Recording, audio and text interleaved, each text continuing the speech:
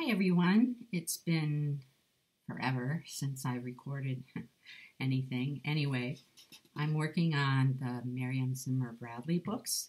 There's quite a few, and I have most of them actually. Anyway, I'm reading the first one, which is Darkover, Landfall. Here's the cover. You can see this is a really old one.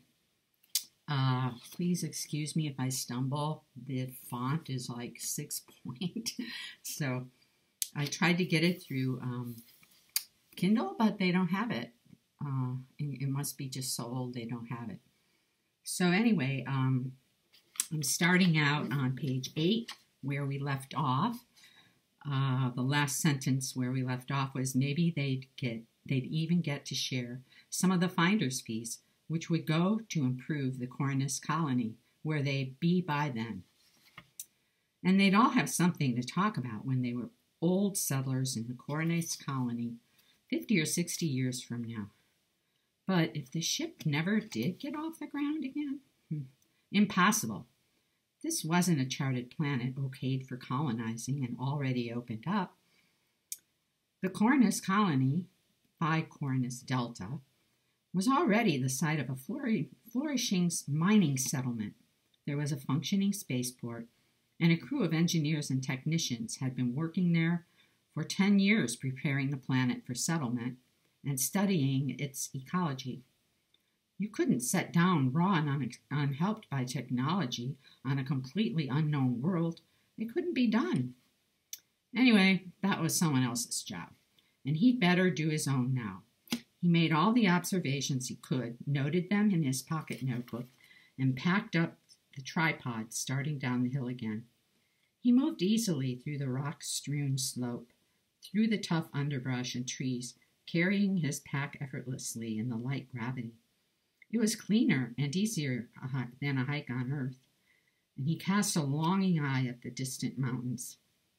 Maybe if their stay stretched out more than a few days, he could be spared to take a brief climb into them. Rock samples and some geological notations should be worth something to Earth Expeditionary, and it would be a lot better than a climbing trip on Earth where every national park from Yellowstone to Himalaya was choked with jet-brought tourists 300 days of the year. He supposed it was only fair to give everyone a chance. The mountains, and certainly the slidewalks and lifts installed to the top of Mount Rainier and Everest and Mount Whitney, had made it easier for old women and children to get up there and have a chance to see the scenery. But still, McCarran thought longingly, to climb an actual wild mountain, one with no slidewalks and not even a single chairlift. He'd climbed on Earth, but felt silly struggling up on a rock cliff when teenagers were soaring past June chairlifts on their effortless way to the top and giggling at the anachronist who wanted to do it the hard way. Some of the nearer slopes were blackened with the scars of old forest fires, and he estimated that the clearing where the ship lay was second growth from some such fire a few years before.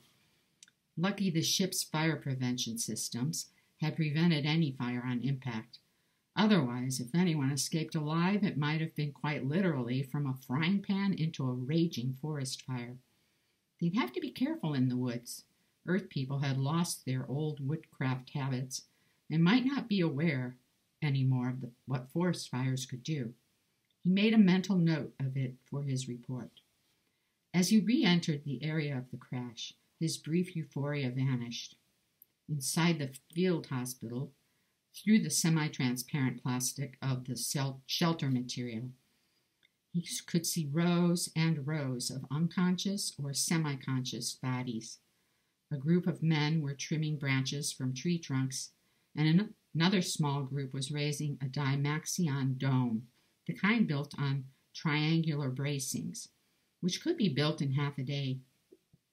He began to wonder what report of the engineering crew had been. He could see a crew of machinists crawling around on the crumpled bracings of the starship, but it didn't look as if much had been accomplished. In fact, it didn't look very hopeful at all for getting away soon. As he passed the hospital, a young man in a stained and crumpled medic uniform came out and called, "Rafe, the mate has said report to the first dome as soon as you get back. There's a meeting there and they want you. I'm going over there myself for a medic report. I'm the most senior man they can spare." He moved slowly beside McCarran. He was slight and small, with brown hair, light brown hair, and a small curly brown beard. And he looked weary, as if he had had no sleep. McCarran asked hesitantly, "How are things going in the hospital?" "Well, no more deaths since midnight, and we've taken 4 more people off critical. There evidently wasn't a leak.